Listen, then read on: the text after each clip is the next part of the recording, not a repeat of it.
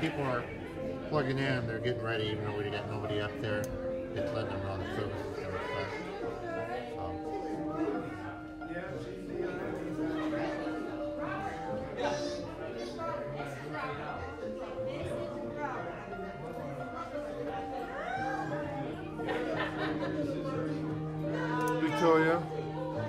Victoria, can you go over there for a second?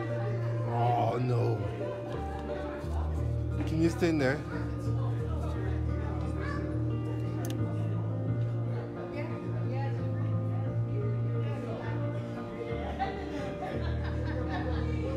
Can you move to the right?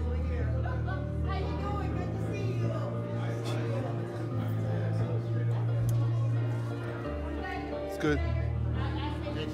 Yeah, it works with the light. Yeah. It brightens up whoever is filming. Okay, that's good. I'm going to give, this is the mic, right? Yeah. All the mics are. Alexis is going to be up there singing, so she'll have the extra mic I put for people who are speaking this morning. I put it into the speaker.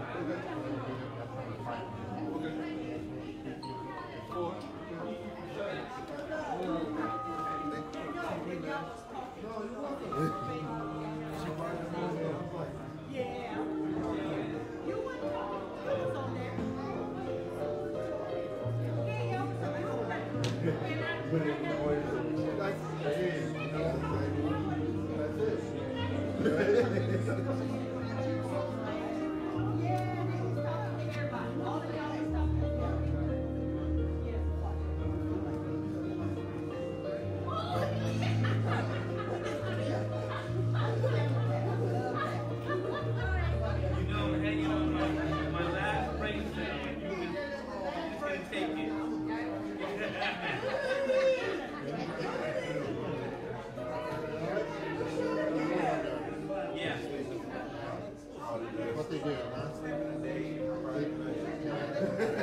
Sleep, eat, and cry. That's about it. Yep. I'll put your water bottle right there on them.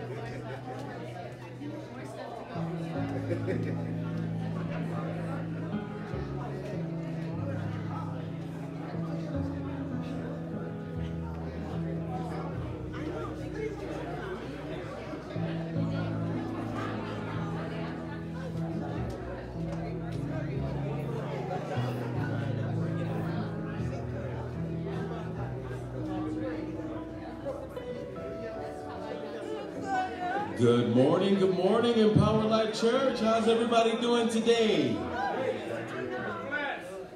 Yes, we are. Amen, amen. I'm going to ask everyone to come in. Let's get ready for our second service, amen? Amen? Amen. Amen. Are we woke this morning? Amen. Let's get excited about the things that God has done already, amen? And what he's going to do. Amen. If I can have you stand to your feet as we get ready to go over our 2019 confessions. Amen. Amen. Let's just start by giving the Lord a hand clap of praise. Hallelujah. Let's give him the highest praise this morning. Hallelujah. Hallelujah. So if you look to the screen, you will find these words recorded. Amen. And repeat after me. I am empowered. I am empowered. I am transformed. I am transformed into the disciple God has called me to be. God has called me to be. My faith is stable. My faith is stable. Because my God is able. Because God is able. I lead the lost. I lead the lost. At any cost. Any cost. No matter the price. I will follow Christ. Hallelujah. Hallelujah, Lord. Hallelujah, Lord.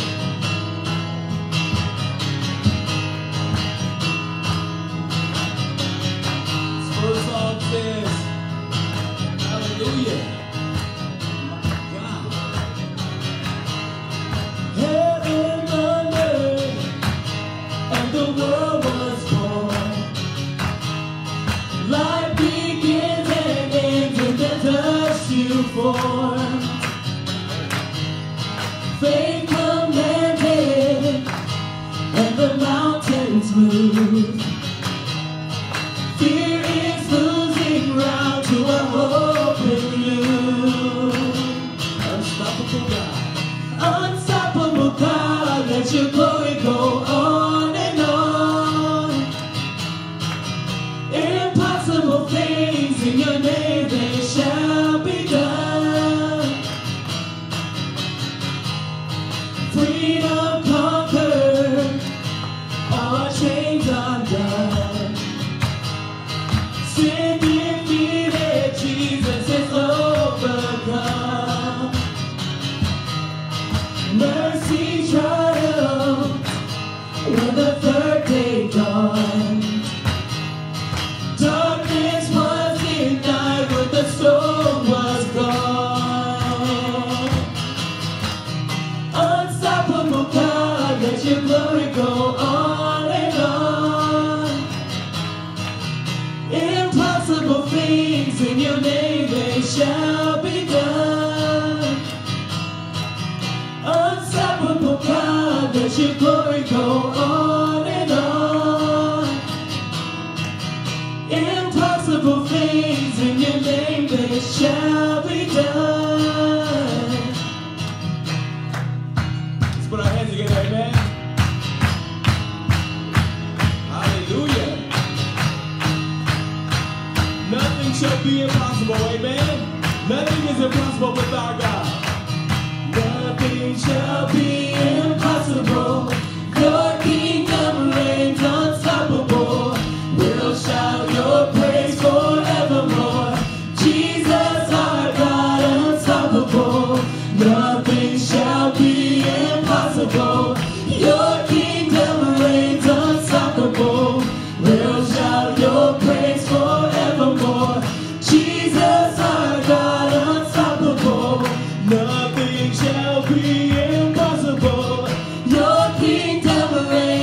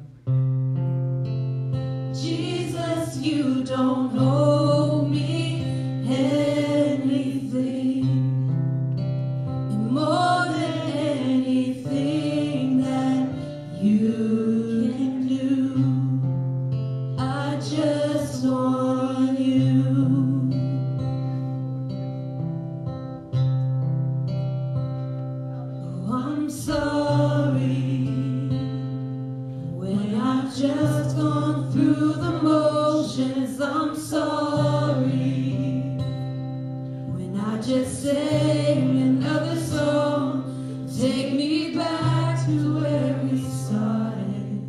I open up my heart to you.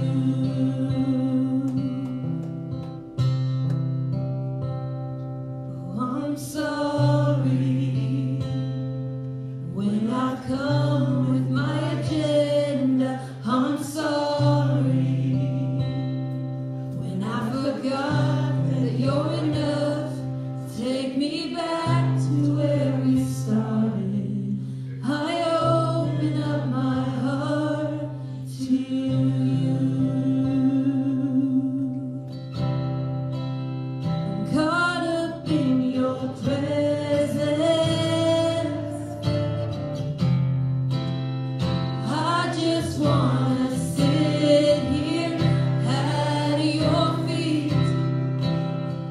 Caught up in this holy moment. I never wanna leave.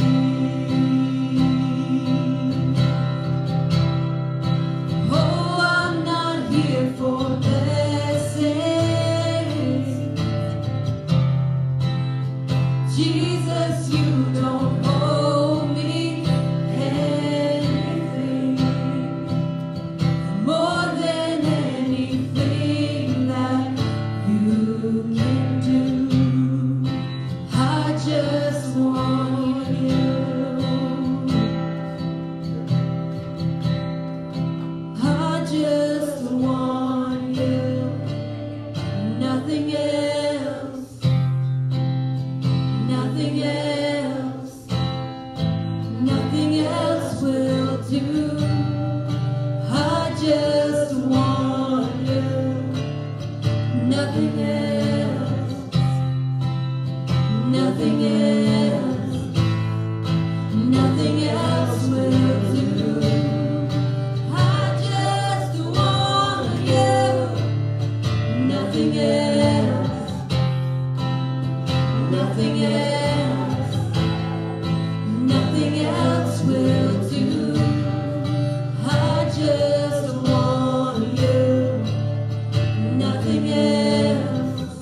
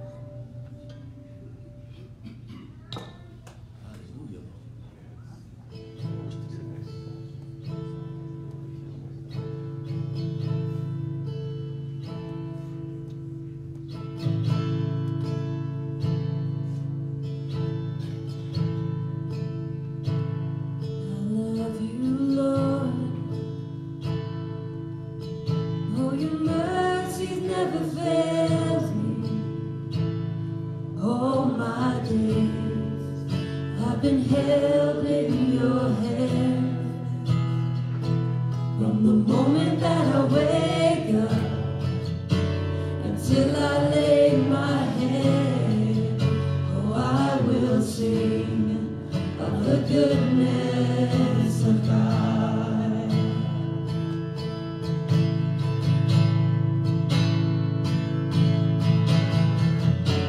And all my life you have been faithful.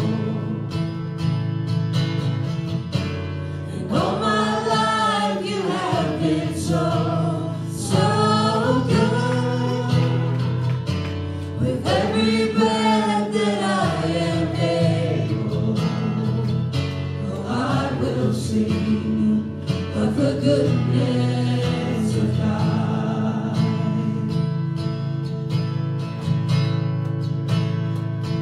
I love your voice. You have led me through the fire in darkest night. You are close like no other. I've known you as a father. I've known you as a friend. I have lived in the goodness of God. And all my life you have been faithful. And all my life you have been so, so good. With every breath that I am able, I will sing of the goodness of God. I will sing of the goodness of God. Your goodness is running out, it's running after me. Your goodness is running out, it's running after me. With my life laid down, I surrender now. I give you everything. Your goodness is running out, it's running after me. Your goodness is running out, it's running after me. Your goodness is running out, it's running after me. With my life laid down, I surrender now. I give you everything. Your goodness is running out, it's running after me.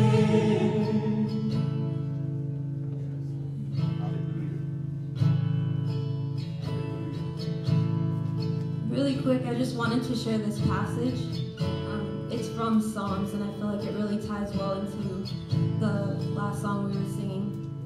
It's Psalms 23, verses 4 through 6, and it says, "Even though I walk through the darkest valley, I will fear no evil, for you are with me.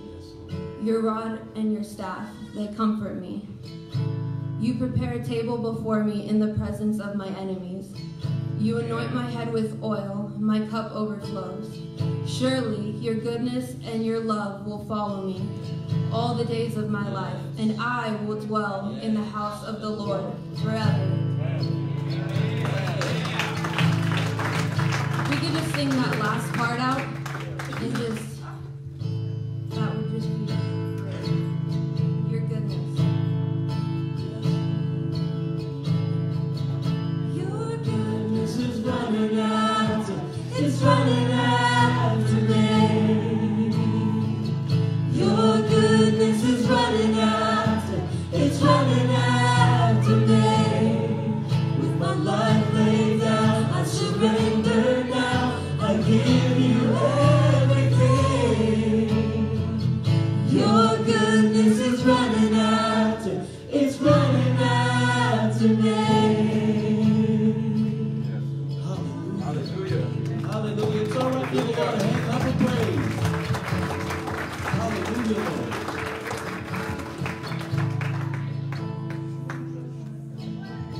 Good morning. Thank you. Good morning. Morning, church. As the prayer team comes forward, I want you to think about something. And there's two songs, the second song and the last song we sang. And at the heart of it really is that God got you. He's going to come after you. But sometimes you're not feeling well, things aren't going right in your life. And you say, does God really know where I'm at? The answer is he does. He says in his word that every hair of your head is numbered. I think that's pretty accurate. I know some of mine are out of order right now. I'm calling them back in Jesus' name. But God's got you. So what we want to do, the prayer team up here, there is such an anointing coming from, and the vision that I got is from Revelation 22. The water leaves the throne room of God, and it flows out towards the nations. But then there's trees, there's 12 trees planted, and the leaves of those trees, they bloom all year round, but the leaves of those trees are for the healing of the nation. You have to come forward for the anointing. Not that you can't get it on your own, but if you need something today, I want you to come forward for prayer. Because God wants to touch you today. Because he says, I'm going to chase after you. But there's also moments like the prodigal son, if you don't come forward, that's on you. Don't blame God. Because he's given you opportunities and more opportunities to have things change in your life. And there's nothing impossible for God. And sometimes we live in this world and it's tangible. If we can't touch it, we don't want to believe it. But God says, that's not who I am. I created everything. Like what the first song said, we're the sand. He created us out of dirt. And he made you a living, breathing individual. And God wants to touch you today. And whatever your issue, if it's not necessarily just you're not feeling well. Something's going on in your life. You need a job. You're just not where you need to be with Jesus. You might have a family member that's sick. You know, you can come up and you get prayer for them. You can stand in the gap. Amen. And say, I just need you to pray. I don't know what's going on in my life, but something's not right. Amen. And some of you out there, and I told my wife this today, when the Lord tells you something, you just need to be obedient. So maybe you need to come up to that. God's giving somebody a dream and a vision of what the future's going to look like, and you're scared. God's not giving you a spirit of fear, but of love, power, and a sound mind. That means there's things that you need to step into, but you might need an anointing, an extra anointing to get you over to that next step, to be encouraged by the Lord. So come on up.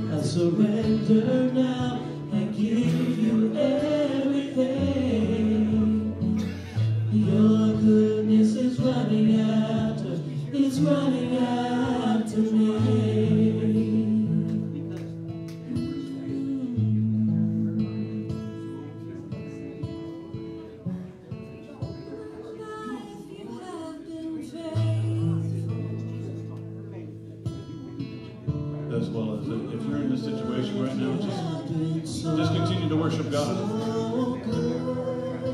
Because it is all about Him. It's not about us.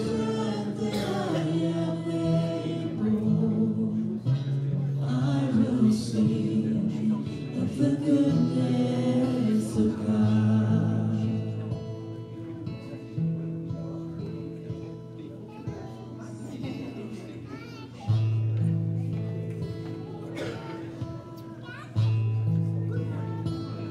I love you, Lord. Oh, your mercy never fails me. In all my days, I've been held in your hand. From the moment that I wake up till I lay my head, I will sing of the goodness of God.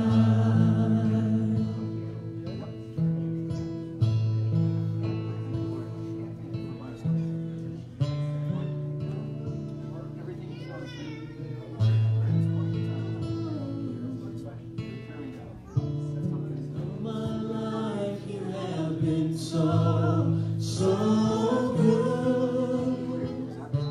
With every breath that I am able, I will sing of the goodness of God. I love your voice. You have led me through the fire in darkest night. You are close like no other. I've known you as a father. I've known you as a friend. I have lived in the goodness of God. I have lived in the goodness of God. I have lived in the goodness of God.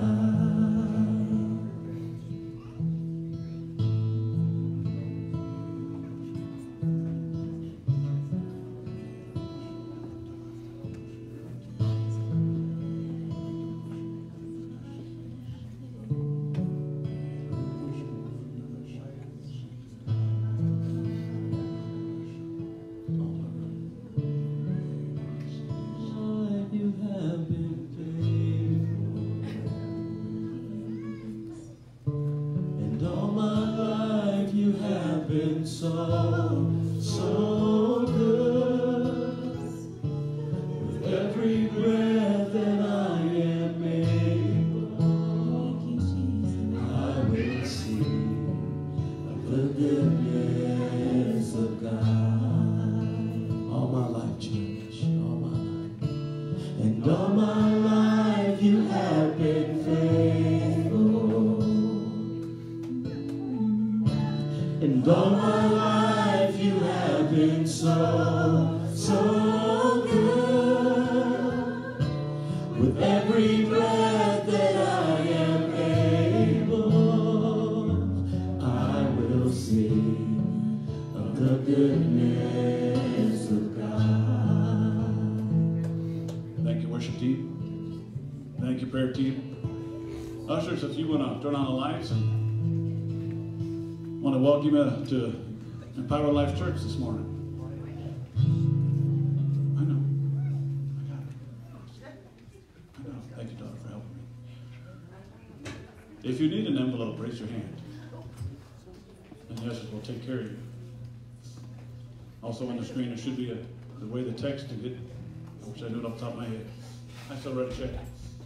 So you can text it. It's up on the screen. I'll give you instructions if you text it into your phone.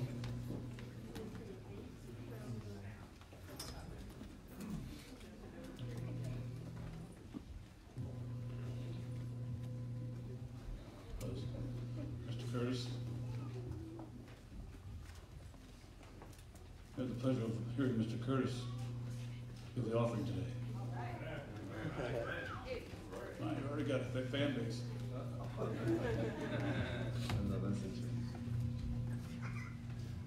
right. Morning, church. For the offering today, I'm going to read from Malachi 3, 7 to 10. And throughout when I'm reading, keep in mind there's 2 points that we're going to go over that God wants you to keep in mind. Malachi 3, 7. Ever since the times of your ancestors, you have turned away from my decree, and you have not kept them. Return to me, and I will return to you, said the Lord Almighty. But you ask, how are we to return? Will a mere mortal rob God, yet you rob me? But you ask, how are we robbing you?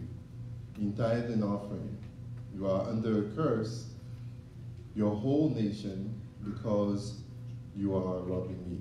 Bring the whole tithes into the storehouse, that there may be food in my house. Test me in this, and that's the second part. Say the Lord Almighty, and see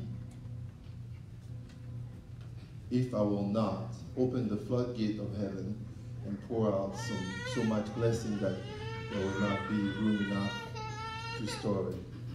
So the first thing that you have to keep in mind is this. Return to me, and I will return to you. And that's that one step that we all need to do, make. We want to step toward God for him to be able to actually step toward us and envelop us and take care of us. So it takes your faith in him for him to be able to accomplish what he needs to do in your life. In terms of blessing, in terms of tithes, in terms of taking care of your family and friend. The second part is that it says, test him. Your expectancy.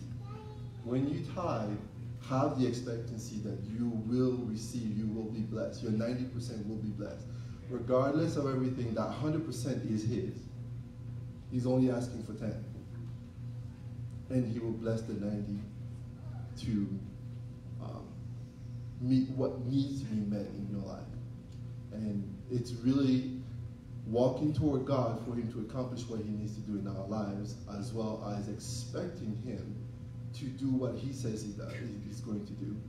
And that's how we all will be blessed. So let's bow our heads. Father God, we thank you for this awesome, awesome time. Thank you, Lord, Father God, for this revelation that you impart into our lives, Lord, and allow us to walk towards you, for you to actually embrace us and take us into your hands and bless us, Lord, Father God. We pray that you bless our tithes and offering, and that you allow them to multiply and be fruitful, just like your word said. And Lord, we pray that with expectancy and belief in that, Lord, your word is true and will manifest.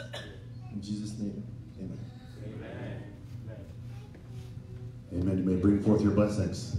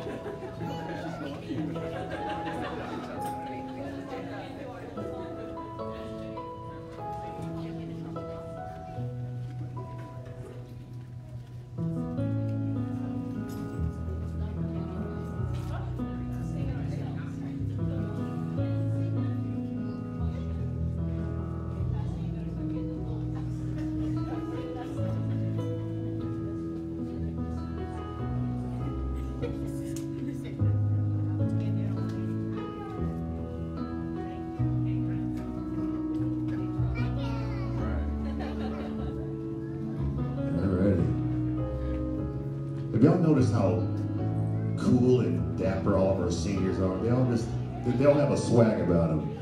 You know, like, I'm old, you're not, so shut up. That's pretty much what they all mean. Yeah, yes. I've been living longer, so you don't know nothing yet. Wait till you collect Social Security and you talk to me. So.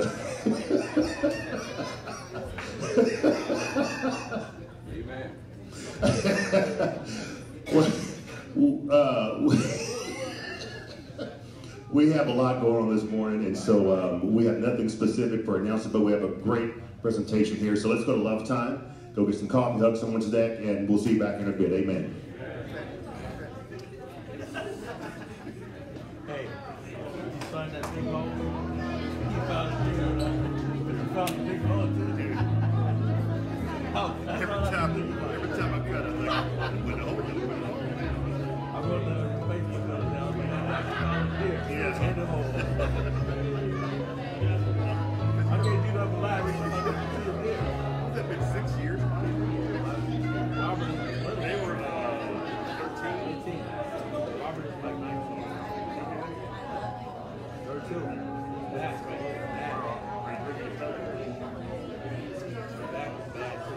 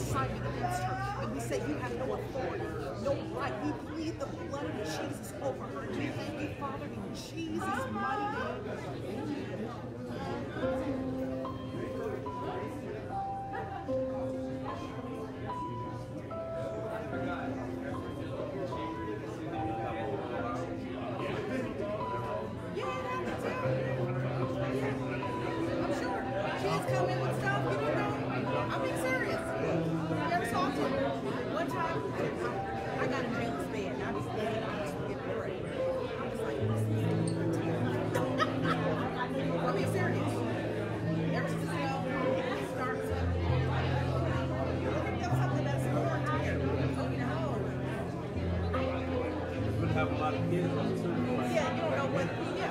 Like football games. Yeah. Come out. You put the spirit. Can't. You know, you're not. They're ready to come with what they have. That's what they do.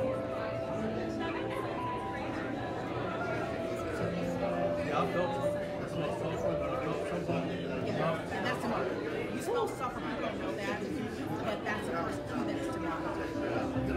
We don't talk about it, it makes scared people.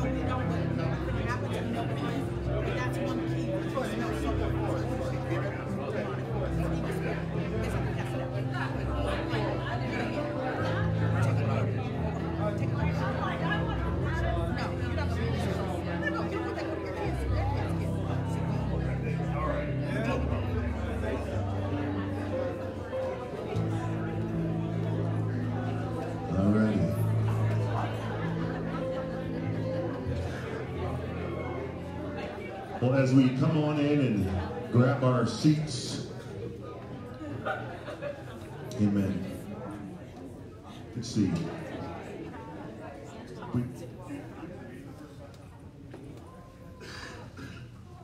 As you know, every year we actually, for the past 5 or 6 years, actually 6 or 7 years, we've always done a fall outreach for our church that our church has been one of the primary sponsors of. And so we couldn't do the community dinner this year because they tore down the building. We were doing it, but we wouldn't go there. And so, but we're blessed and honored to be a part of Operation Christmas Child, and we've been talking about this for the past few weeks, and I'm excited about it. And so this morning we're going to have just a quick presentation about what we're doing. And as you know, our vision is to empower people, transform lives. And so when you take part in something that really affects people's lives for the gospel, that is our vision and our culture at Empower Life Church. And so as normal, we always have a high level of expectation that everyone who calls this church their home will be a part of this outreach, and also part of the process, because you get blessed, they get blessed, and God gets glorified. So we have two real life people from the Bible, Esther, who and then Cynthia, who I didn't even know was in the Bible till my wife told me. So I'm illiterate biblically, and I'm the pastor. So anyway, come on up. And they're going to share real quick, and so rock and roll. Good morning, Power Church. Thank you for having us here. We want to thank Pastor Jared and his family for inviting us here today. We are going to show you a quick video about the journey of a box, which you guys are going to be part of this week, or not this week, but November 18th through the 25th. And we're so excited for this season right now because we're just getting, a new church, a couple of new churches involved. And you guys are being a central drop-off for a lot of local churches that will come here and bring the boxes here to you guys. We're thankful for Joseph and his wife to be the leader of this, and they're so excited about that. I have never seen a church so excited as they are. They're so excited. They ask questions, make sure they're doing it right and everything. And it's awesome to see. And this is Esther. She's our regional coordinator. She's coming from California, somewhere around there, Fullerton. She's coming from the corporation side, so she's going to share a little bit more about the shoebox. Okay, we're going to start with the video.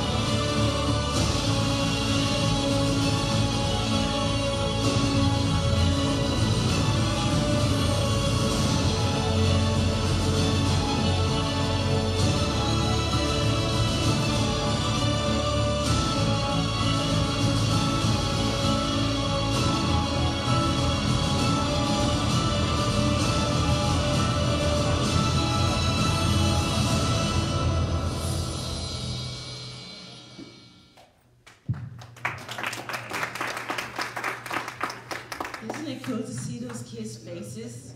We may not get to see them, but God sees those kids, man. I had an opportunity to be in Zimbabwe a couple of years ago, and to see a shoebox, a carton still there to give out to those children. It is what's so exciting because it's real. It was real that they went overseas, but it travels so many different forms: boats, planes, canoes, elephants that you saw. But we may not never get to see the joy of those kids, but the Lord did it. But you guys are a part of that. We thank you so much. Yes, just talk. I love how ELC, you're united with the same goal of really empowering your church, your community, and just really being part of the transformation. And that can only come from Christ, and that could only come from the gospel. And this year, as you pack each of these red and green boxes, I wanted to just introduce it to you with its name. We call it lovingly at Operation Christian Child Go Boxes. It's not go because it's going somewhere, but it's actually short for gospel opportunities, because we know that's the biggest thing that can transform lives. It's the gospel, and it's a platform. It's a platform where we're really equipping and empowering local churches all around the world to share the love of Christ. And they can do it because they can actually share to each child they invite. So if a church is able to get 100 shoeboxes, they're inviting 100 children that they pray for, they know by name, and they actually walk sometimes or bide for hours just to invite these children. And when they come not knowing what they're going to get. They're there and they hear the gospel and they're just amazed. I had the opportunity to actually be in Uganda last year, where a girl, as she's learning about this Jesus who died on the cross, I still have a photo of her in a beautiful red dress, just leaning in, just so shocked and just so sad, just to see the picture of the cross. But of course, their story doesn't end there. It ends with the greatest victory of Jesus, right? Raising up from the dead, and with that, her and her friends are just overjoyed by that. And this is even before the shoebox is opened.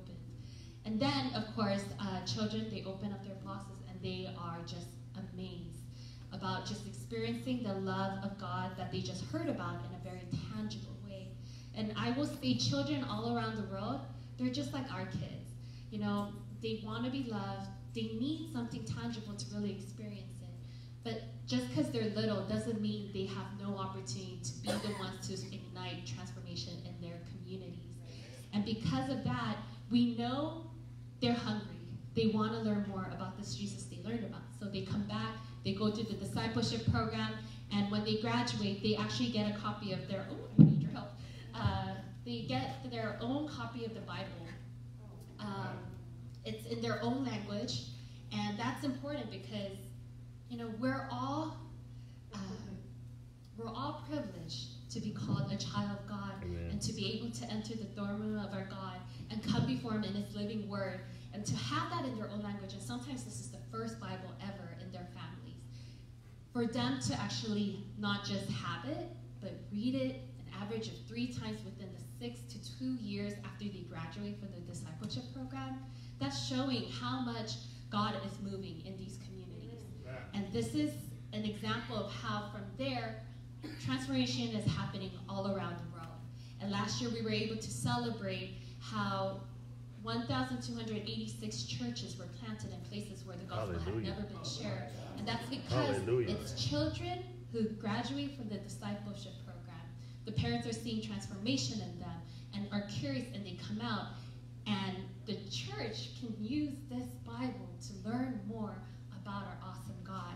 And from there, they get to have people around them notice, and we actually hear about people who may not even be believers, whether it's a village chief or even an imam, giving up acres of land so that they can build a first church.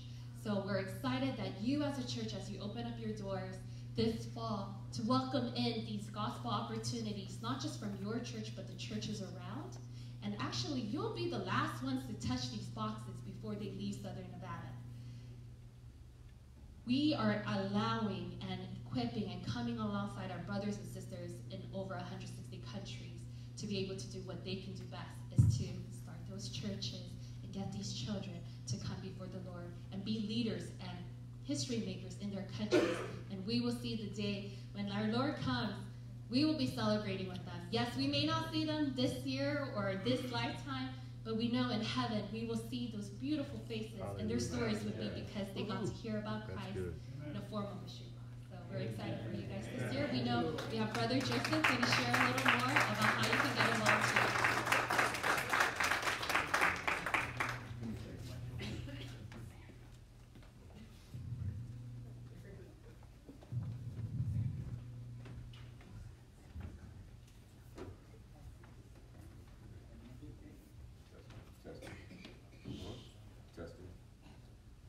Testing.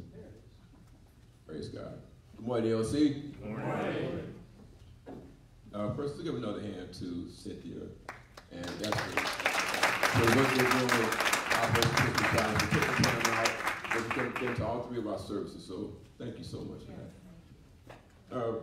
For those who don't know me, my name is Joseph. My queen, Darlene, she's stage fright. She doesn't want to come up. That's right. Anyway, yes, we are very thankful for this opportunity, and actually honored for this opportunity to lead Operation Christmas Child.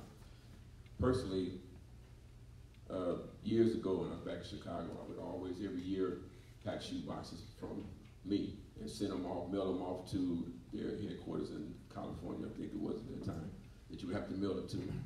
And it wasn't part of a church, it was just me wanting to give and help. And the blessing that you get from that, knowing that you pack the shoebox and you see that video, you can see the excitement in those children when they get the boxes. It's just really a blessing. So they say a picture is worth 1,000 words. So I want you to remember that video you just saw. Think about all those cards that you saw traveling all over the world. Now picture ELC as a central drop-off. So you're gonna have people from all over Nevada bringing shoe boxes here. And if you can, try to picture those boxes stacked in here somewhere in the hall or whatever. And imagine one person trying to do that and take all those cards, log them in, do everything that needs to be done. Take the shoe box, put it into cards, seal them up, load them into a truck. So just imagine how much work and effort that takes for one person. So what I'm trying to say is we need everybody. We're a family. We want the whole ELC family to be a part, because we don't want one person to have to try to do everything. As is the case a lot of times when we have events, one person has to do 40 jobs. We don't want that. We want everyone. It's like 9 different opportunities, roles in this process. So we need people. So we need everybody to come out. Take a minute of your time. It doesn't have to be every night, but if you can come an hour this night, 20 minutes another night, whatever it is, it will be well appreciated. It will take a lot of load off of those who are trying to get this job done. So, and also remember that this is ministry. Don't look at it as work, it's actually ministry, because we're sending boxes out and sending the word out all over the world.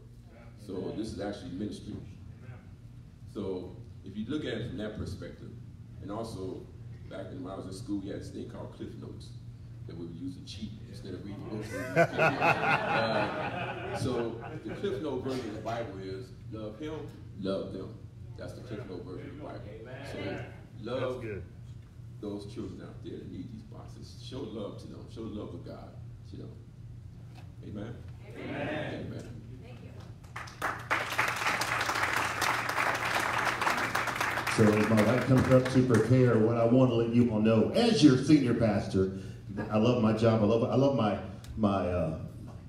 no, I don't call this a job. I call this a blessing because I love what I do. And so right now you can go on the Planning Center. You should have gotten a today. I'll send another one out tomorrow. But we have, if my numbers are correct, 138 adults in this church. Adults, about 72 to 82 people who are in high school or younger. So what I want is I'd like to see 138 names registered on Planning Center in the next week or so, amen? So right now we have 17 registered. That's a long way from 138. So, and you know I will call you and ask you why have you signed up. Y'all know me, right? Okay, praise God. And I'll do it in love. Either I'll call you, TJ, with one of the two, but hey, some black man's going to call y'all to figure out where y'all at. All right? So anyway, are you okay, baby? You all right? Oh, you good? All right. Love you. Have fun. What? So you can participate in taking boxes and filling up those shoe boxes as well. So there's many opportunities for you to serve in this capacity. She didn't mention like they need toothbrushes, just simple things that we take for granted are blessings for them. She said some places they have to share. Who wants to share a toothbrush? We can all buy a toothbrush. You know, the devil is a liar. Nasty. Anyway, share a lot of things, but not a toothbrush. Okay, so here. So there are opportunities for you to serve. You want to participate in this. Amen? We'll all be here. I don't know what we'll be doing, but we're going to get told, and we're going to all pitch in. They say many hands make the load light. So if we get many hands, it'll make the load light for everybody. Amen? So let's come out and serve the Lord in this capacity, right? Amen.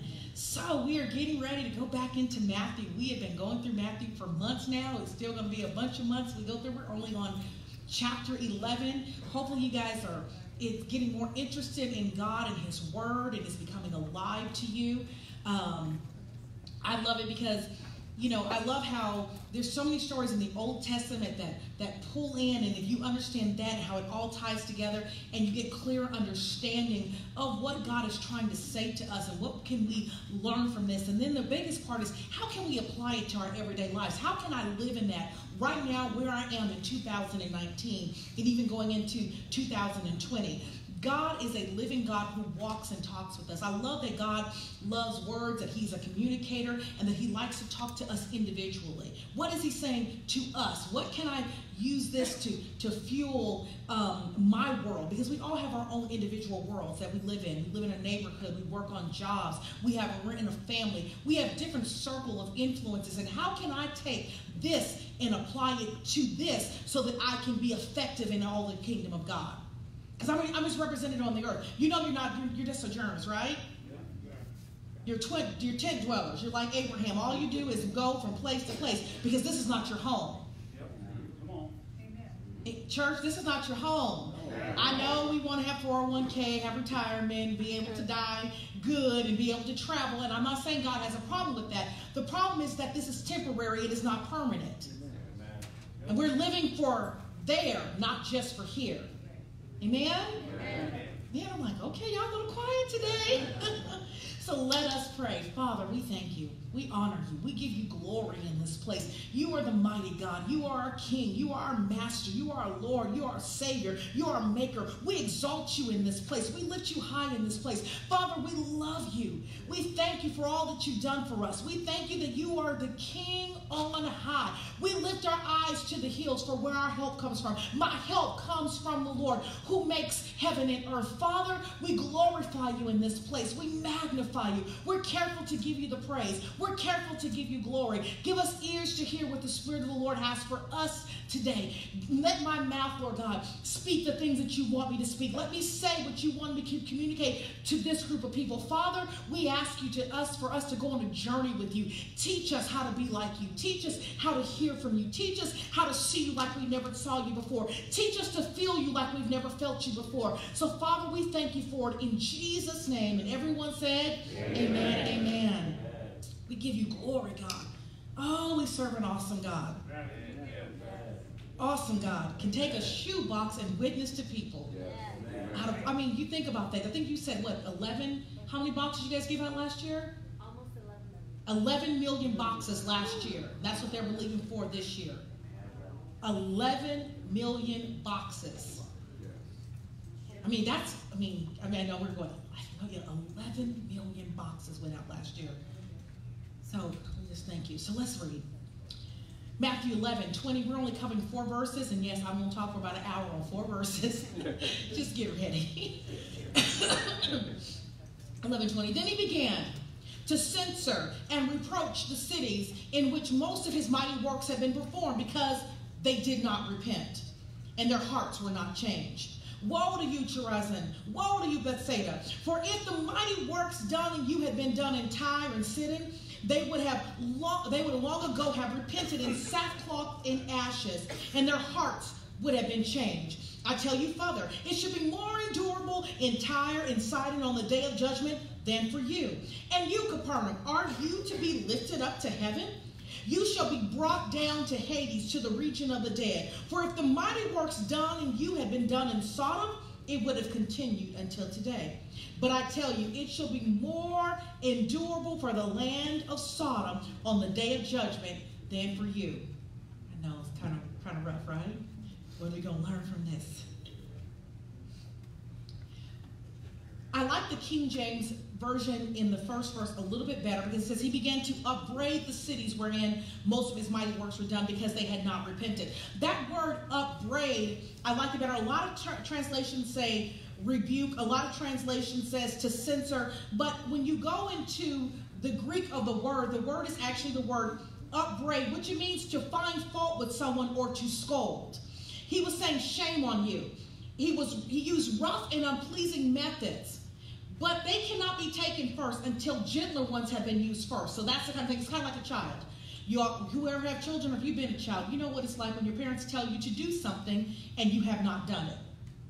At first, they may say gently, but if you keep on being obstinate, eventually they go, my mother would say, get you behind. They're going to get you, right? Something like that. I know I'm in church. I'm like, Lord, what's the great words? Help me, Jesus. My mama was not saved when I was a kid. I'm reverting back, because that is not what she said to me, but you get the point. I was like, I remember my mom said, like, oh, that does not translate well for church. And all of a sudden I remember my mom was not a Christian when I was growing up. My mom became a Christian when I was 16. So I won't tell you some of the things that were said to me, but yeah, I digress.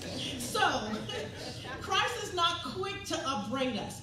First, wisdom invites. So we invite, so first the invitation is, I need you to change, or don't do that. At first we say, don't do that. Then eventually it's like, tap your hands. Why? Because what you can't hear, you'll feel. You get that? Get that in the spirit. What you can't hear, you will feel. These messages come out so differently, and I have no idea why. Okay, so, but her invitations are slighted, so she upbraids. So in other words, when you don't get it on this level, I have to up another level so that you can understand what I'm about to say. This is how James put it. It says, if any of you is deficient in wisdom, let him ask of the giving God, who gives everyone liberally, ungrudgingly, without reproach or fault-finding. That same approach and fault-finding is the same word, upbraids. So he does it, he'll give you wisdom liberally. He won't quickly upbraid you. So he's not just quick to get on us. I know some of us came from, ideologies where God is going to get you and you do one thing wrong and he's going to zing you and zap you and you're going to die immediately. I grew up in church like that. I grew up under holiness. You had to wear pants. You couldn't wear pants. You couldn't wear makeup. My sleeves couldn't be any shorter than this. It was holiness or hell. That's how I grew up. And I thank God for my days for that. I really do. Because I understood to fear God. Unfortunately, he taught us to be afraid of God, and there is a big difference. We still need to fear God. He still is lifted high up on the throne. We can't get too common with God and forget that he is God. I know we say, I'm a friend of God, and I love the song. We sang it 100 times. I'm a friend of God. Remember Israel's song? And we are friends of God. But it's just like our children.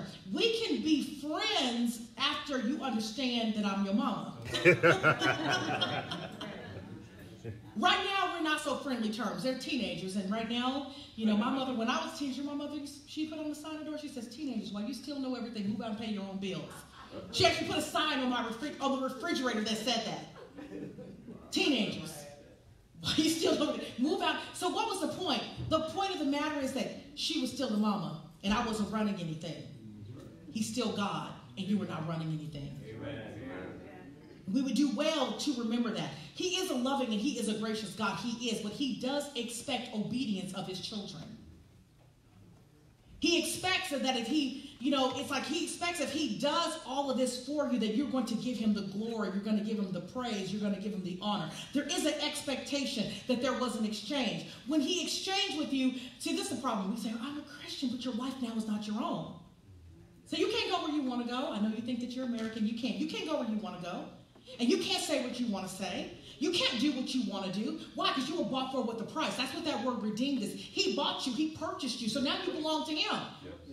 You're a dead man. Yes, you're walking around the flesh, but you're supposed to be dead. Which means, no, you can't cuss somebody out. It doesn't reflect the kingdom.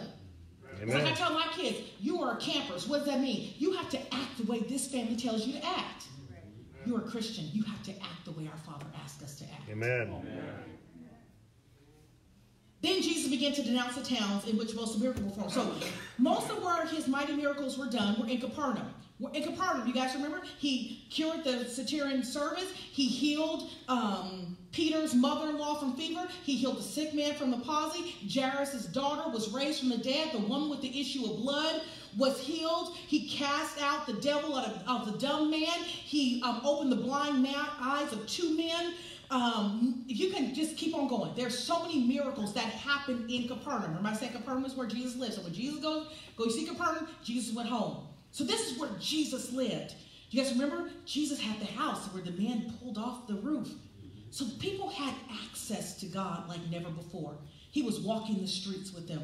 They could be walking by. There's the living God walking next to me. But the sad part is he was walking amongst them and they didn't know it. They treated the presence of God as common. But we do the same thing. He came and lived on the inside of us, and sometimes we treat him as common, of no consequence. It's only convenience. When I need him to do something, it's more like a life insurance policy. I'll check in on the policy when I need it, but other than that, I'm good. You understand what I'm saying? We can't treat the presence of God as common, like, it's no big deal. No, he came and dwelt among us. He lives inside of us now. So now he was dwelling among us. Now he lives inside of us. How much more? So everybody in here has, if you're a believer in here in this place, you have the indwelling of the presence of God in you bodily. Don't we believe that? The Holy Spirit, you can't get saved without him. He comes, he makes his home in the inside of you. You are now the temple of the Holy Ghost, right? But how many times do we treat that presence as common? We take it into places that we shouldn't take it into. We see things we shouldn't see. We do things we shouldn't do. You're treating the presence of God just like these people of no consequence in common. Where am I? So, great privilege brings great responsibility. No cities were ever more privileged as these 3 cities. The Son of God, like I said, walked their streets. He performed his mighty works. In the face of overwhelming evidence, they still stubbornly refused to repent. But you know what I thought? Sometimes we stubbornly refuse to repent. That's just the way I am. God's like, no, change your ways. That's the way my mama and them do it. I don't care. Change your ways. You know what I mean? You get people, I'm just Italian. I'm Irish. No, we're Christians. Amen. First. I know that's not popular. Your culture has to submit to the culture of the king. I don't know why I'm going there. Your culture has to submit to the culture of the king. His kingdom come. His will be done on earth. It is his kingdom. So we operate in the realms of the kingdom, not out of the realms of who we were born by or what race we are, what culture we are, how our family does it. Amen? Amen. I don't know how I get on this stuff. Let's go to verse 21. Whoa.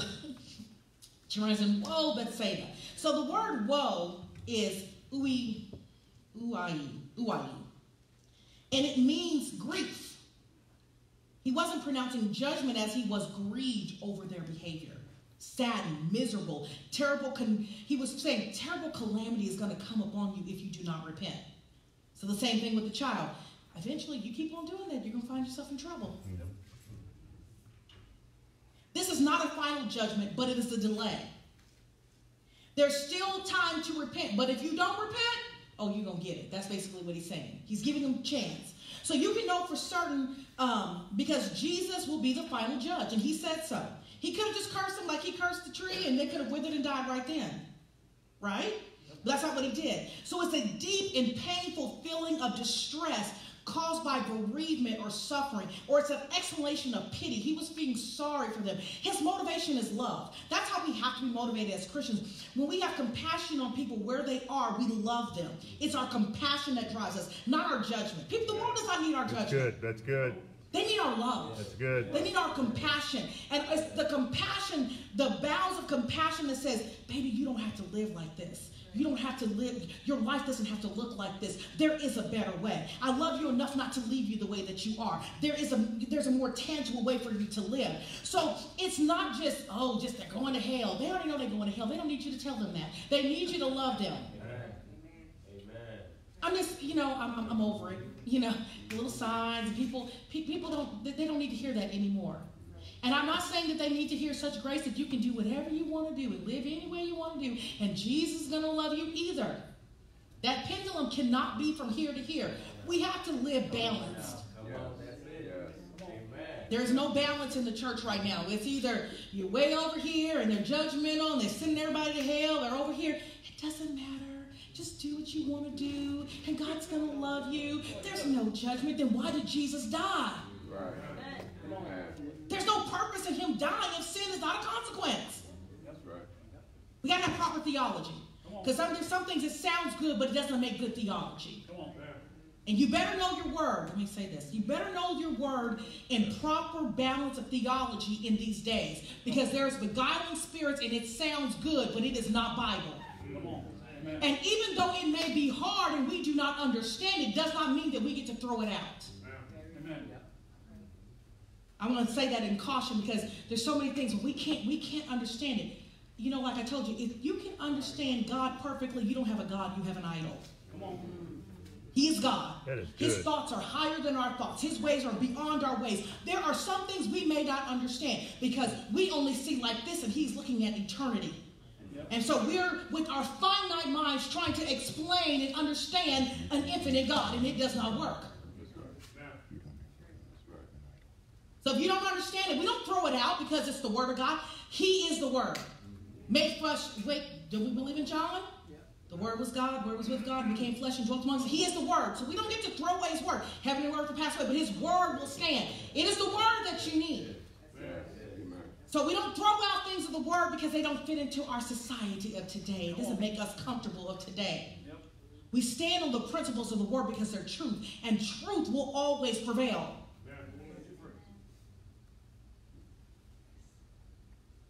So Jesus mentions Tyre and Sidon, comparing them to several cities in which he performed miracles. These cities of Israel have been blessed with Jesus' presence. The three cities have been blessed with Jesus' presence, his power, his preaching, yet they had not repented. So Jesus pronounces woes on them, stating that Tyre and Sidon would be given the opportunity to and would have turned from their wickedness and been saved. So I want you guys to get that. When we're going to look at who these cities were, you think, these cities, if they would have seen everything that Jesus did, they would have turned and been saved. So Jesus used these pagan cities to highlight the way God has chosen, how God's chosen people have refused him. The Israelites of Jesus' day believed themselves to be righteously following God, yet they did not recognize God in their midst. In essence,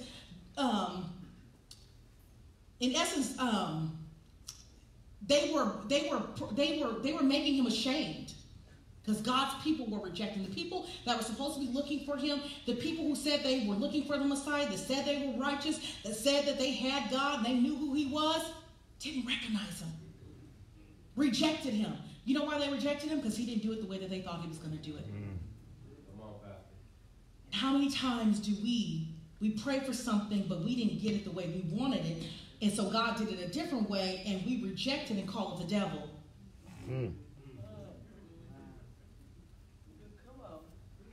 God, I want you to use me. God, I want you to use me. Then storms come. That's the devil. No, that's God using you, baby. He's trying to make your roots go down deeper. And if you don't have a storm, you won't have deep roots so that you will be able to sustain. So he brings the testing so that you can be tried, so that you can be proven, so that you can be used. But you don't want the testing and you call it the devil. How many times do we blame God for something God is trying to test us, to train us, so that we can be fit to be used, and we call it the devil? That's good. Instead of saying, okay, God, you don't waste any experience in my life, and you're going to use it for your good, and all things are going to work out for the good of God, for the good of God. I'm not thankful for everything. I'm thankful in everything, and there is a big difference. That's good.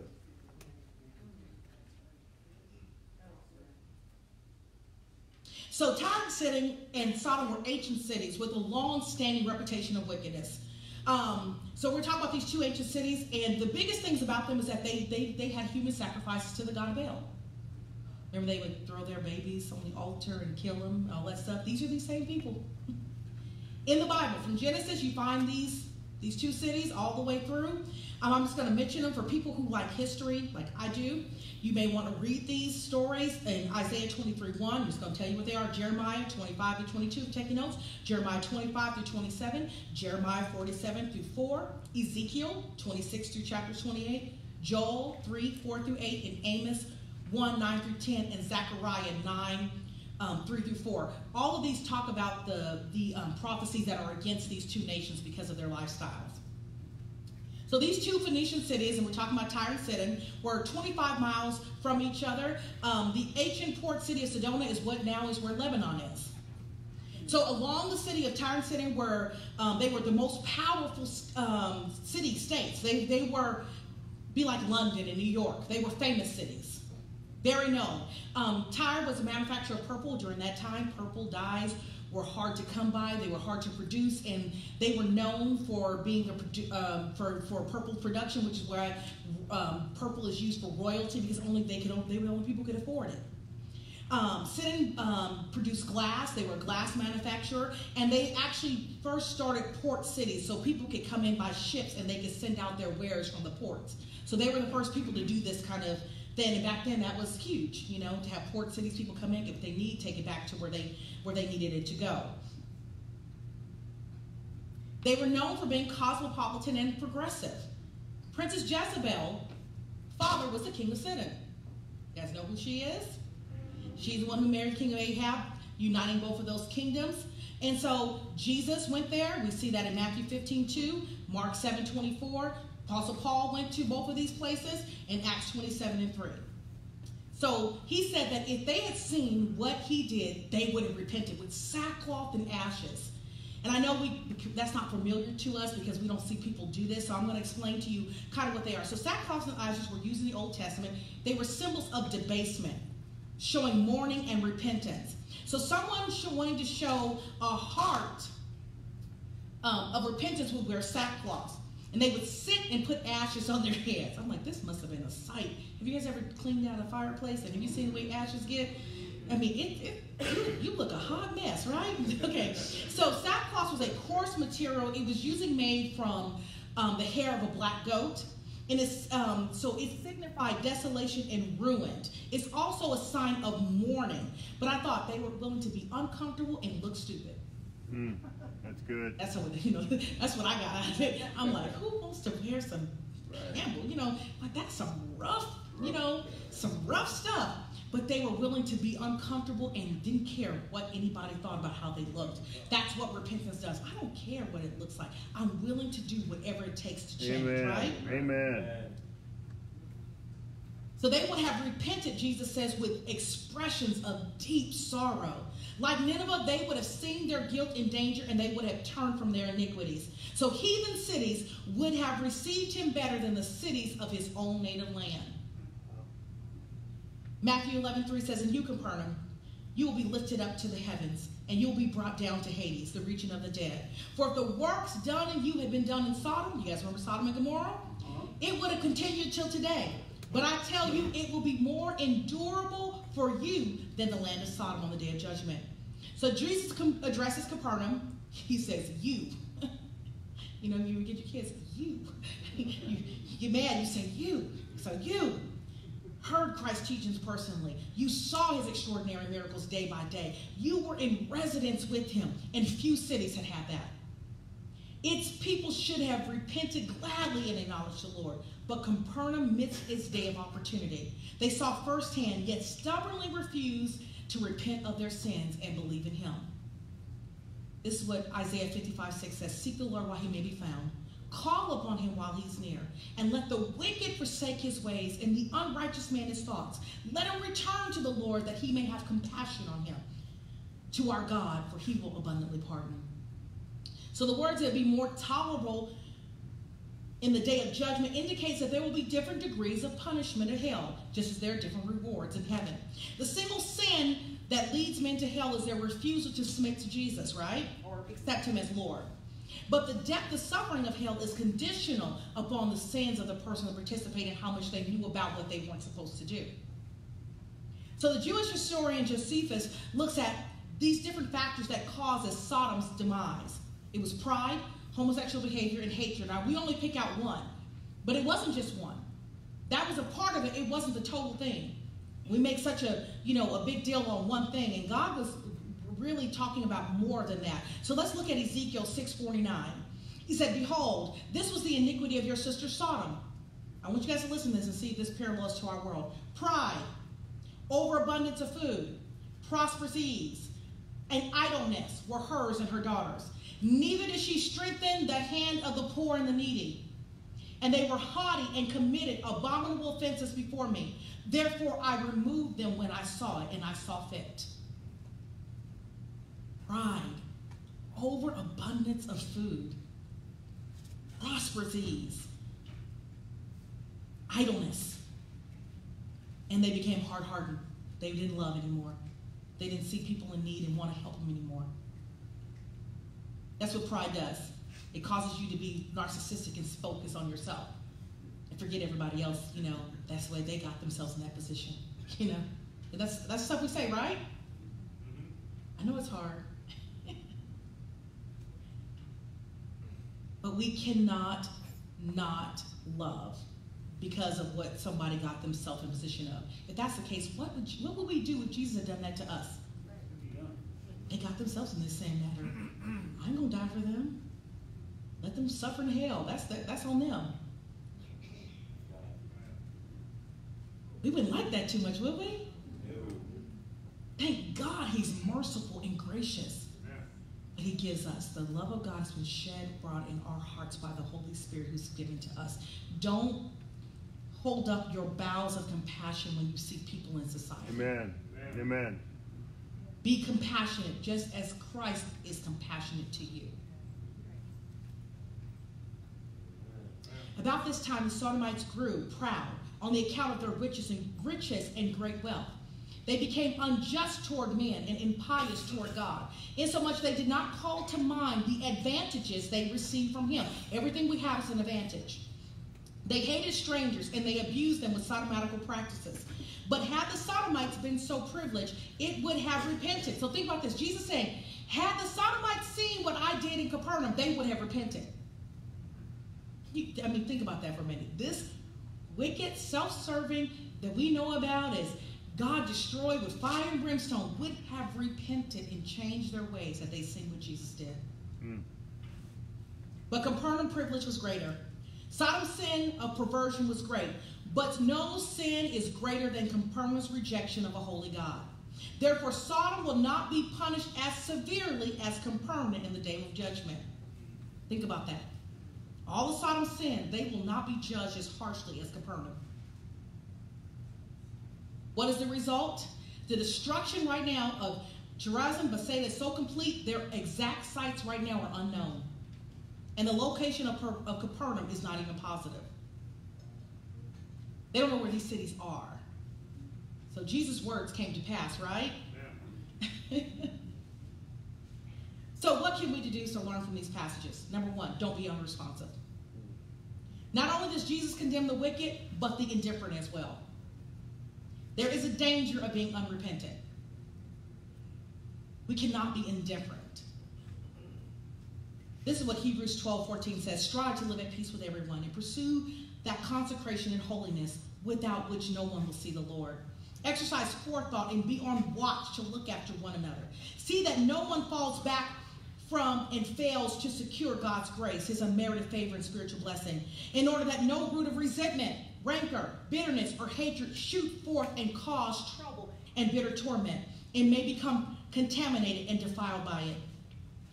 That no one may become guilty of sexual vice and become profane, godless, and sacrilegious person, as Esau, who sold his own birthright for a single meal.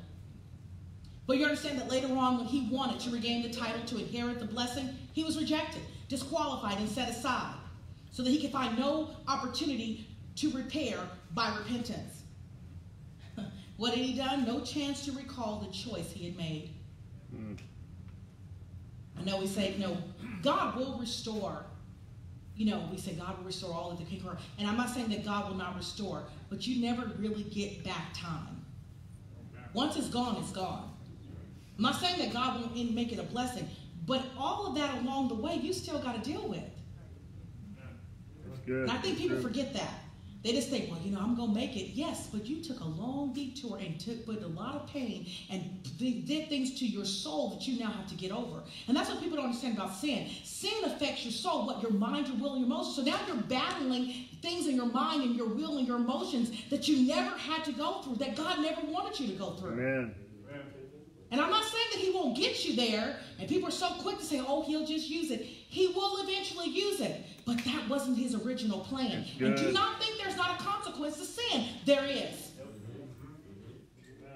I don't want us to be so comfortable with sinning and getting God's grace and forgiveness when he has empowered you to not sin.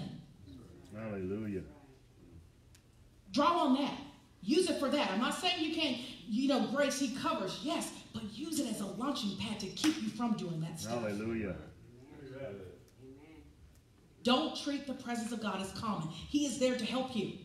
The Bible says what? He always makes a way of escape, which means his presence is there to say, don't do that. I hear him sometimes. Antonetta, don't say that. Shut your mouth. Don't go there. You hear him? You're like, no, I'm saying what I got to say today. You know what I mean? Come on, let's be real about it.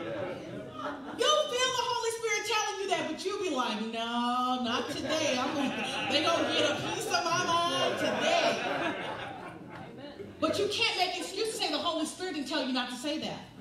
Because he was there saying, you just hold it. Hold your peace. He'll fight your battles. Right over there. Hold your peace. He'll fight your battles. Some of y'all need to be singing, this is how I fight my battles. Shut my mouth. That's how I fight it. That's how you fight your battles. Because you can't get those words back. Once they're gone, they're gone. You can apologize, but it does not take away the sting that was already given. Amen. That someone else now has to get over because you told them what you thought. And you hurt them in places you have no idea, and you're trying to make up for it. That's what's wrong with most kids. Parents have said things that they would have thought about, they wouldn't have said. And the hurt that they do to them is those kids are having to get over that all the rest of their lives. Because of someone just lost it for the moment and said a few words. You think it doesn't have an effect? It does have an effect. Number 2, getting off point. Miracles and great works do not guarantee a change of heart or a deeper abiding faith. Or get rid of unbelief. That's the first thing I noticed. Like, all these miracles, you would think, because I used to think, God, just pour out the miracles. God, you did miracles. People change. And I'm looking at this. No, they don't change. Not that God doesn't like doing miracles and that he doesn't want to bless his people. He does. But it doesn't change our heart in the process. We sang the song, Nothing Else. So we were at Sticky Teens and so we were singing, nothing else will do, I just want you. And so, you know, I'm just really singing it. And so the guy comes down and says, nothing else but pay my bills. Nothing else, heal my children. And I thought, God, do we do that? Do we say nothing else but in the same moment asking for a bunch of stuff? So I'll be honest, I was, God, just help us with the church. Help us, got nothing else. But I'm thinking about all the stuff that needs to be done. And but in that moment, was he nothing else? No. No, he was nothing else, comma. You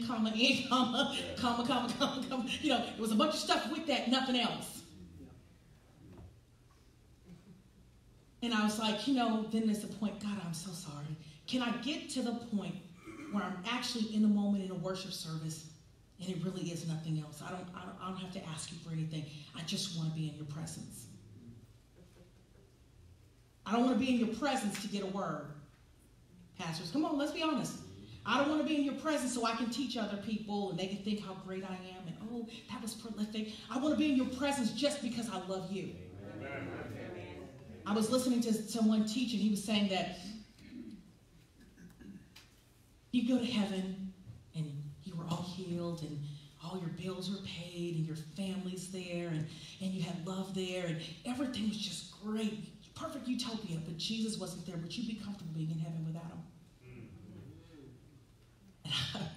I mean, I've been processing this for like 2 weeks. Like, God, help me change my heart. Help me to really fall in love with Jesus. Because God, there's areas in my life that no, it's not there. I'm focusing on my kids, my family. We got to be honest. You know what I mean? It's like, God, help me. Because I don't want to be there if you're not there. Amen. Sometimes we're looking for more of what he can do for us instead of just who he is. And if he did nothing else, would it be enough? If he never answered another prayer request, would you still think he's faithful? It's good. Hallelujah. There was a book, Church of God, the Church of Christ, what's his name? Guy who writes all the book. He was talking about his daughter at the pool. Max Lucado. Max Lucado. He wrote a book. Thank you. Thank you, honey. Max Lucado wrote a book, and in this book, his daughter falls into the pool, and they get her out. She kind of drowned. Get her out, and they bring her back. And he's like, praise God, praise God, praise God. And God said, if she had died, would you still praise me the same way? So let us be careful that it's not just about the stuff. You know what I mean? Because the most faithful people in the Bible should have been the children of Israel. They had more miracles than anybody has ever seen. Great, astounding miracles. I mean, they got a cloud by day. They got a fire by night. All they got to do is go out and pick up their bread to eat. He brings the north wind and brings them quail. Water comes out of a rock for their position, for their provision. And they were the most unfaithful. Let us not be like them.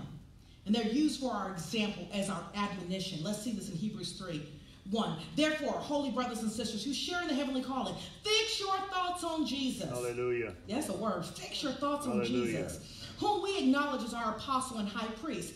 He was the faithful one who appointed him. Just as Moses was faithful in all of God's house, Jesus has been found worthy of greater honor than Moses. Just as the builder of the house of God was greater honor than the house itself. For every house is built by someone, but God is the builder of everything. Moses was a faithful servant, was faithful as a servant in all God's house, bearing witness to what had been spoken by God in the future. But Christ being faithful as a son over God's house, and we are his house. If indeed we hold firmly to our confidence and our hope in which we glory. So, as the Holy Spirit says today, if you hear his voice, do not harden your hearts as you did in rebellion during your time of testing. Listen to this. The wilderness time was a time of testing in the wilderness. I'm going to go a little different direction this quick, and I'll hurry up there after this. If you find yourself in a wilderness season, your heart will determine how long you stay in it. It's good. I graduated Bible college when I was 25, and I thought, I am going to be the next whoever.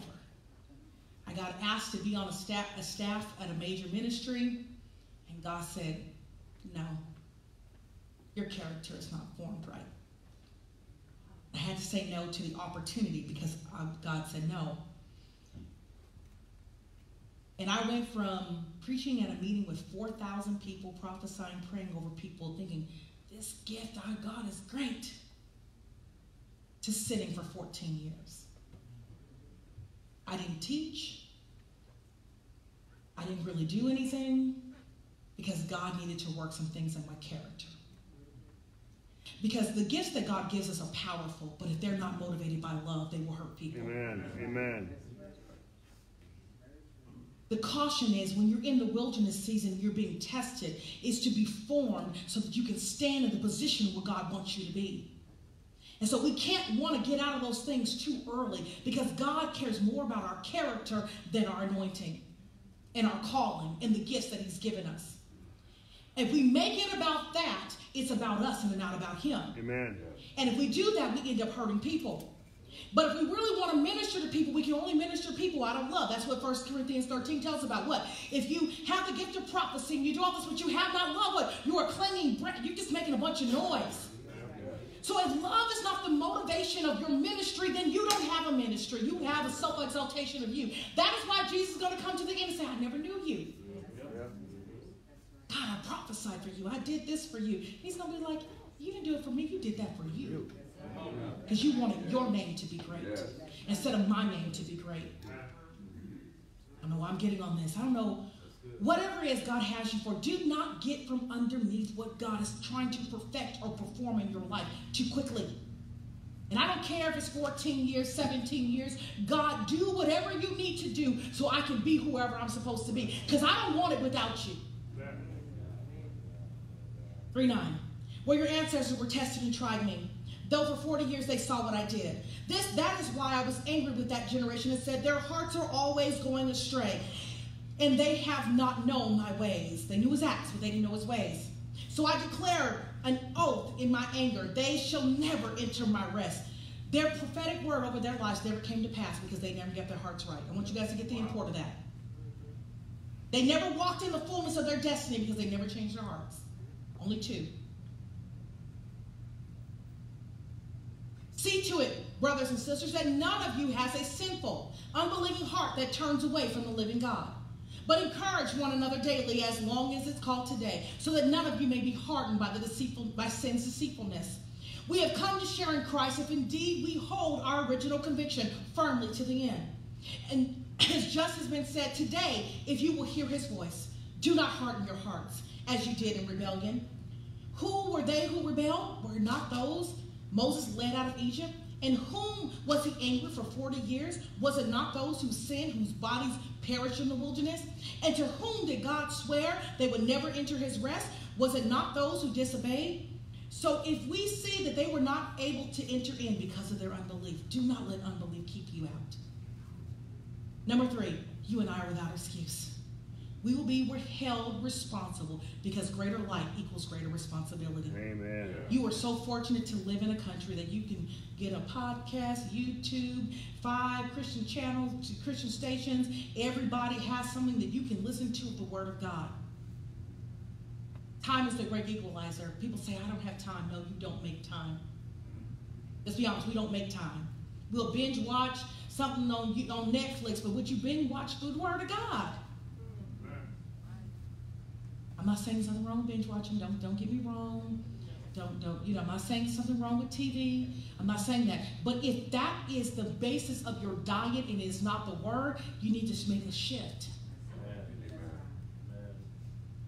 And don't make, some people are like, you're trying to, don't be performance mentality either, because just doing it is not going to make it right. I'm going to read my word. I'm going to read my word. And you're reading it, but it's not unfruitful. It's not being fruitful to you. I'm going to pray, but I'm just praying because I know I need to pray. No, it's about relationship. Amen. Start with 20 minutes. Start with 15 minutes. Just start somewhere. I think we try to eat the whole elephant. Just take one bite at a time.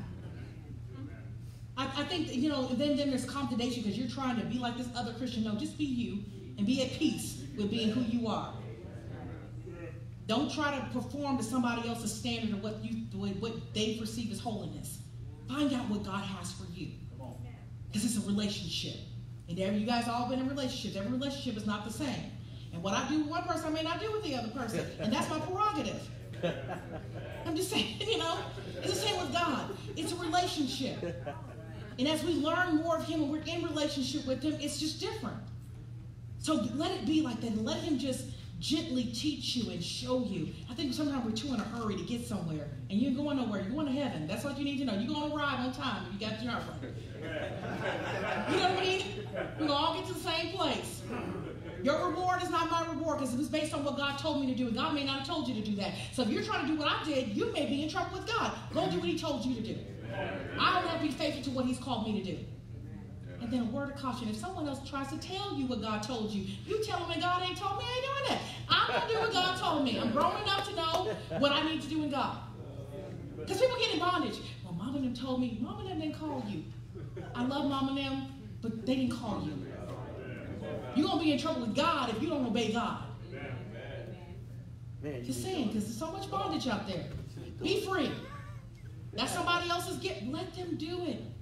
Burn, baby, burn. I'm gonna say over here what I'm supposed to be doing. You understand what I'm saying? Blue Letter Bible. Barclay says this. These cities did not attack Jesus. They did not drive him from their gates. They did not seek to crucify him because some cities kicked him out, remember? They simply disregarded him. Neglect can kill as much as persecution. These cities were so privileged. They had the privilege to talk to him. If you guys go back to verse 19, he's talking about John the Baptist before we get to this verse. And it seems like, okay, God changed the subject. Whoa to this. You're just talking about you and John the Baptist. Whoa to this, right? He's going to tie this back. Why? They did not receive John the Baptist, who came in the spirit of Elijah. They did not recognize Jesus, the Messiah, who came, and they did not submit to his authority. So Jesus demonstrates the importance of responsibility and stewardship. Why? Because everyone who has, more will be given. So have you seen God's grace personally? God's mercies are what? New every morning. So in our nation, in our cities, in our churches, we got a church on every corner. You don't like this one? Go find one that you can like and you can submit to and be in fellowship with. We believe in the church of the Lord Jesus Christ. It is the hope for the world. You need to find one and be accountable to one and be in one. As long as they're preaching Jesus, go, you know what I mean? You need to find some place that you can dig down roots and become deeper. But we will have no excuse on the day of judgment if we do not repent and believe. If it was true of Capernaum, how much more is it true of us, where we have broadcasts of the gospel more than any other place? We will be without excuse. That's our warning. So let's finish with Joel 2:11. And the Lord thunders at the head of his army. His forces are beyond numbers. The mighty is the army that obeys his command. The day of the Lord is great and dreadful. Who can endure it? Even now, declares the Lord, return to me with all of your heart, with fasting, with weeping, mourning. Rent your heart and not your garments. Return to the Lord your God, for our God is gracious. He is compassionate. He's slow to anger and abounding in love, and he relents from sending his calamity. Amen? Amen. So we're going to end with this song. And I don't know where you are. You know where you are. I know I had to, do some, as the old people say, I didn't do a little checkup from the neck up. God, where am I really? And if you've been praising God, but you've been thinking about all the stuff you need from him, I just want us to sing this last song and nothing else and really make it about him for that 30 seconds. Just focus nothing more on him and how good he is. God, I just want you. I want your presence. I want to be able to hear you. I want to experience you. We used to sing songs like He Touched Me, which was just about God's presence coming over us and touching us.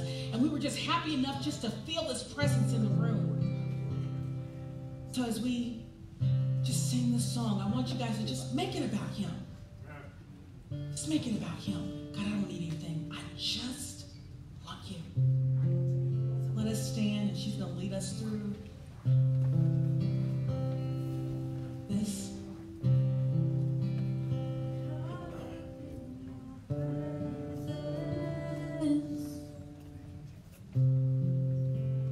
I just want to sit here at your feet. I'm caught up in this holy moment.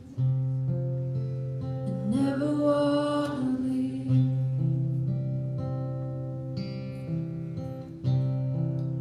Oh, I'm not here for blessings. Jesus, you don't owe me anything, and more than anything that you can do, I just want you.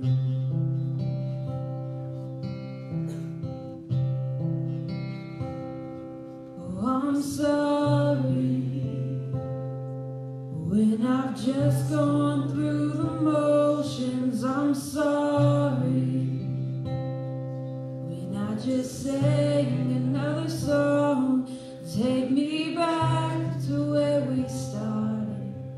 I open up my heart to you.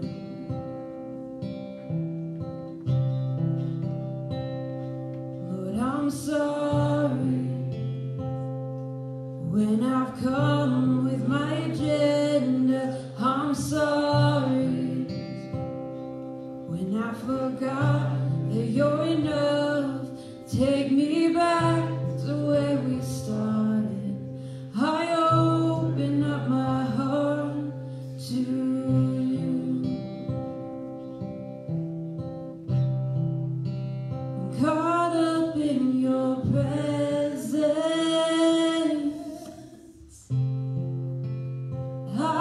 just wanna sit here at your feet. I'm caught up in this holy moment. I never wanna leave. Oh, I'm not here for blessings.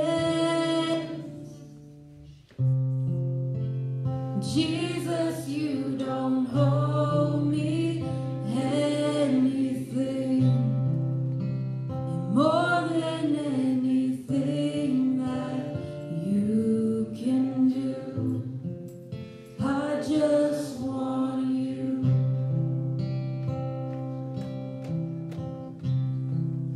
I just want you, nothing else. Nothing else, nothing else will do. I just want you, nothing else, nothing else, nothing else will do. I just want you, nothing else. Nothing else, nothing else will do. I just want you. Nothing else, nothing else, Jesus. Nothing else will do.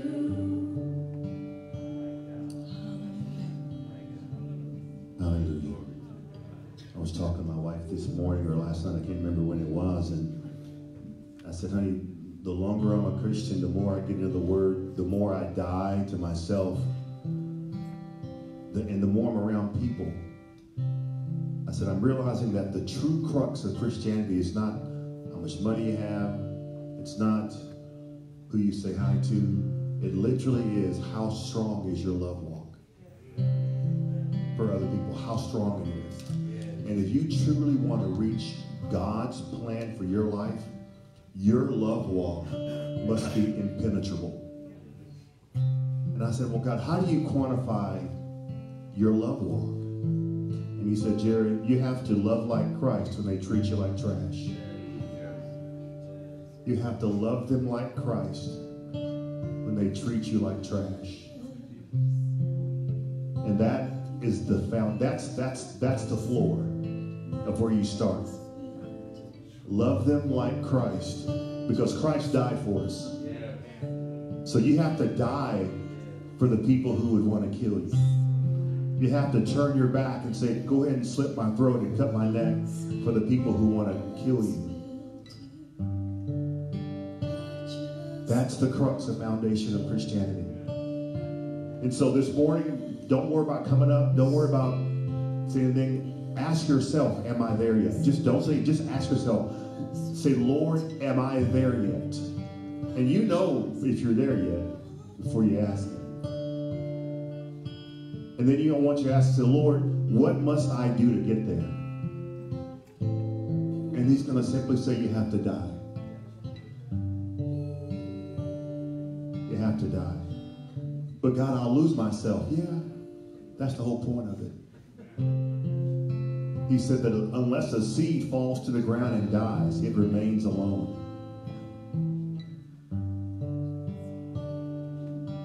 And so today, let's just pray for ourselves. Let's just pray that right now you will make the choice to love like Christ when they treat you like trash. Because at that point, you truly become like Christ. When you love like Christ, when you forgive like Christ, when you walk like Christ. So Heavenly Father, we thank you, Lord, for this weekend that we've had of 3 powerful services, Lord. We thank you, Father God, that we can begin to die more so that we can do more. What a paradox. We can die more to ourselves, die more to carnality, so that we can live more to Christ. As we die more, we'll do more with Operation Christmas Child. We'll do more with volunteering. We'll do more with serving. We'll do more with our family. We'll do more with those who we don't love. But we'll do more with those who irritate us. We'll do more with those who frustrate us. Lord, we'll do more with those who we have the opportunity to walk in unforgiveness towards. We'll pray for those who misuse us and abuse us. Because, Jesus, we want to be like you.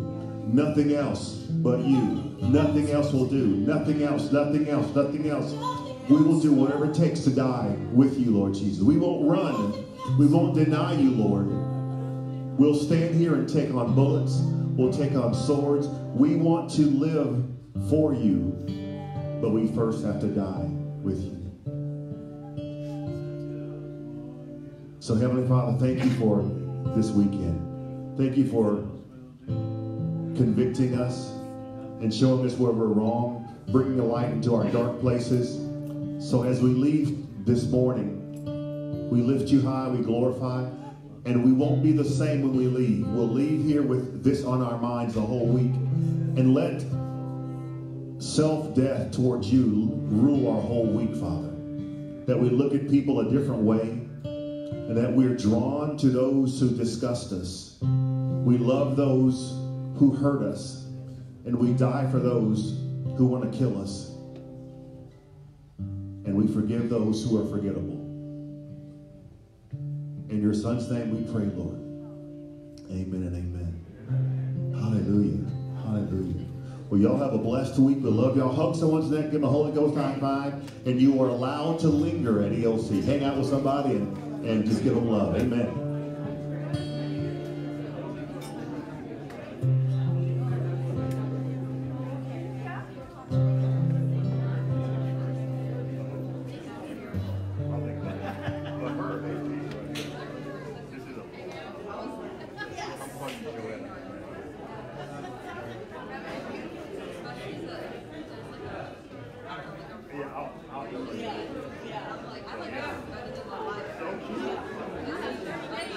I know. 21. Wow.